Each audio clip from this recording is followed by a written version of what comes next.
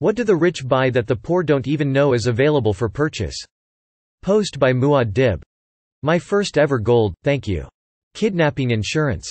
Can confirm. I worked for a place where the CEO was very hands-on and would oftentimes fly to countries that were less than stable to sell the product. In case of kidnapping, we had insurance for him, for anyone else that traveled with him that might get grabbed, and contingency plans in place for what we needed to be doing and who to contact in case this happens. Private jet timeshares. For those not quite rich enough for their own private jet, or those rich people wanting to be a bit frugal. The really rich motto, if it floats or you rent it. Time. All that crap you do, commuting, grocery shopping, cooking, cleaning your house, waiting on hold, paying bills, all those chunks of your life that are eaten up by minutiae, rich people buy out of all that routine garbage. Time is all you really get in your life. Rich people buy it back. Honestly, my first thought.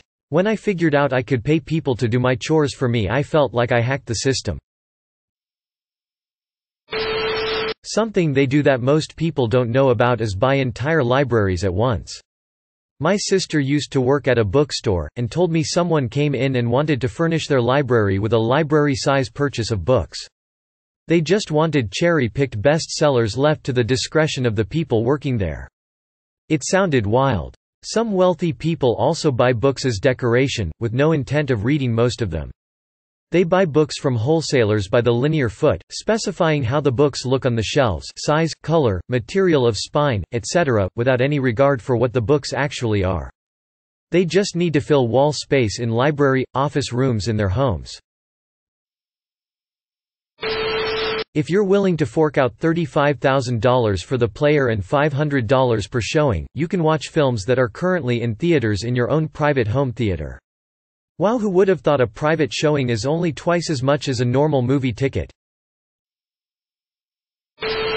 Landing 747s in small airports. I grew up around Lexington, Kentucky. The region is huge on horses, particularly thoroughbred horses. The entire city is surrounded by horse farms, and these farms breed some of the best racing horses in the world. The rich and famous will often come here to buy thoroughbreds to add to their breeding stock. One such person is a sheik from Dubai, I think, who owns his own private 747. Now the local airport isn't rated for 747s, and it's not legal to land one there unless it's an emergency. The sheik doesn't care though and lands his 747 there anyways. The airport fines him every time he does this, which he is totally fine with paying. I've been told that many of the upgrades to the airport over the years were almost entirely funded with money from those fines. In London, rich people figured out it was cheaper to just park on the streets illegally and just pay the fines every day than to pay for parking in the city. So the city started clamping cars, so the rich people started paying people to go and pay the fine for the car to be unclamped before they wanted to leave. Underage Sox parties on private islands. Don't forget, Jeffrey Epstein committed suicide. Private boarding gate at certain airports. Complete with showers, a spa, full bar, lounge, food, a bed, gym, sauna, etc. Total privacy. Your luggage is scanned and taken through security by a concierge, and you're driven to the plane in a BMW 8 Series. LAX has them now. Hello, yes, I would like to order some wealthiness just so I can have access to the private boarding gate. Yes, I'll hold, thank you. Specialized household staff. When someone is truly mega rich, running their household takes the same complexity as running a small to mid-size company, and management is skilled and compensated accordingly. Don't think butler, think head of operations at a luxury hotel. The staff that household managers oversee can be really specialized as well. For example, Larry Ellison has his own personal curator to oversee his collection of Asian art. They do things like advise on the purchase and sale of art in his collection, oversee storage and display of art housed on his property, oversee process of lending art for storage and display at museums. The curator will often have their own staff to conduct actual conservation work. Art transport, art installation, etc. So if you've already got an in-house crew of 7 people focused on your art collection alone, imagine how big your entire household staff is. That's why you've got a household manager. Everyone knows about mega yachts, but the very rich also enjoy their own trains, or at the very least private super-luxurious train cars. With their budgets, it isn't expensive to rent space on freight lines and an engine, assuming they don't own their own. Sometimes a group of friends will hook their private cars together and motor around a continent having a big party. Now I am imagining some fat cat in his luxury train car between a bunch of loads of coal and some hobos in an empty boxcar. Pet cloning. Ex-boss was getting his dog cloned for $100,000. Entire floors of hotels or multiple floors. Entire restaurants. Chefs from literally any restaurant in the world to cook for them, wherever they are. I saw all of those things done by a prince of Saudi Arabia. We estimated it cost him $50,000 just for the one private meal in our restaurant, given that he 1. Had the top 4 floors of our hotel booked for the hundreds of staff to take care of him, his wife and his 2 kids, plus likely some concubines, if I'm being honest. As someone in this part of the world, being rich equals the number of people who work for you. 2. He paid $30,000 just to close our restaurant for one meal. 3. Flew his favorite chef from New York to Orlando to cook for him, on his private jet, and then back again. Of course, it was likely the other private jet he had just for his staff, not for himself or his family. 4. Make food our entire staff, all the kitchen staff, all the federal, state and local security and him, his wife and his 2 kids. I have posted the entire story somewhere else in the past, but I couldn't find it easily. I had a buddy who taught ski lessons to another Saudi prince's little kid and had some nearly unbelievable and yet similar details during his interactions with them. That kid had an entire team around him, or probably 10 staff, plus vehicles, snowmobiles, a helicopter, and so on. I later met a guy who worked on an ultra-luxury 300-foot yacht and served Bill Gates and his wife, among other super-rich people. Their primary job was to operate without interacting with them, or at least as little as possible. This shows you, in some sense, that having people around you doing stuff you need to be done but doing it invisibly is another perk of being rich. Edit, added some details and additional stuff.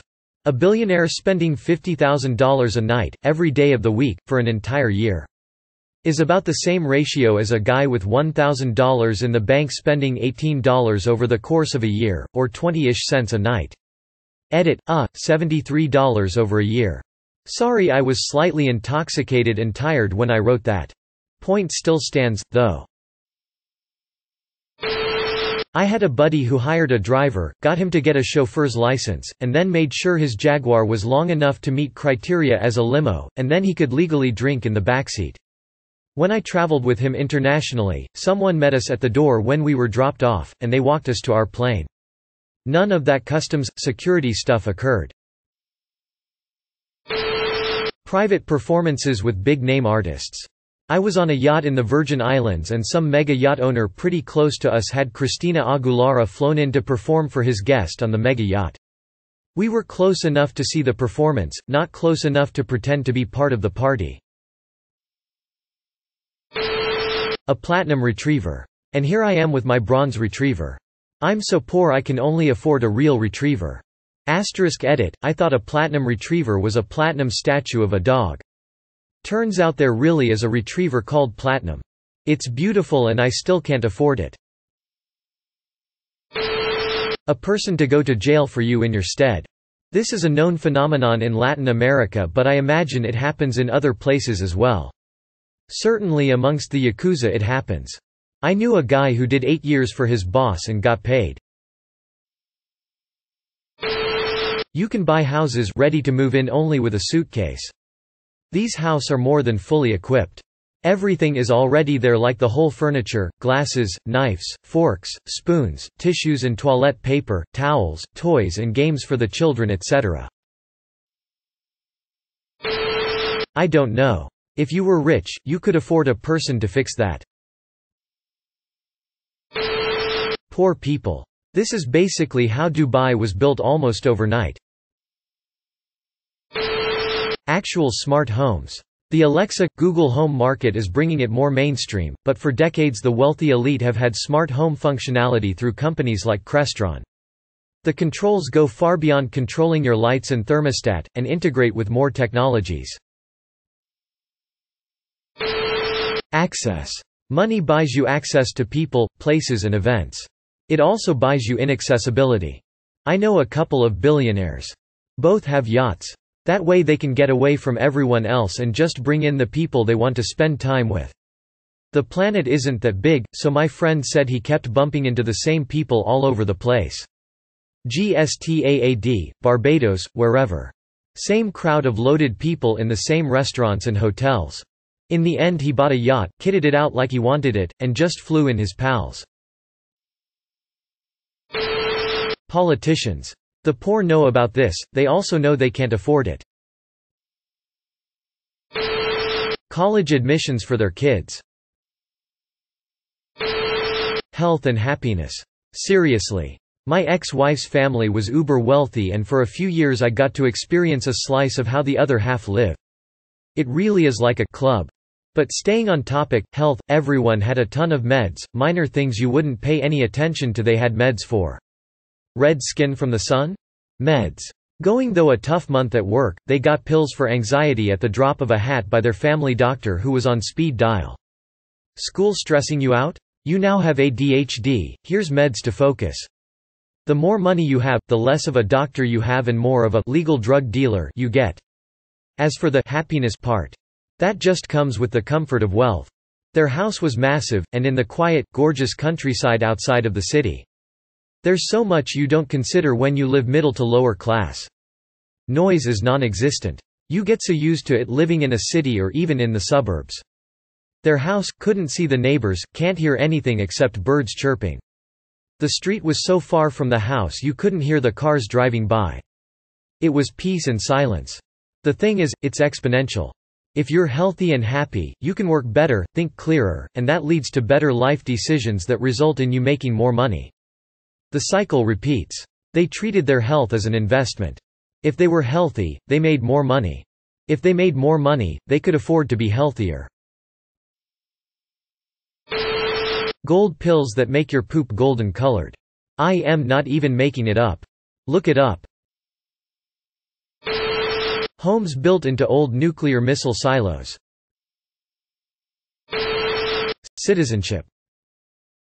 You are an absolute legend for making it to the end. Thank you so much for watching. If you enjoyed, please hit that like button. And if you can't get enough, consider subscribing. See you around.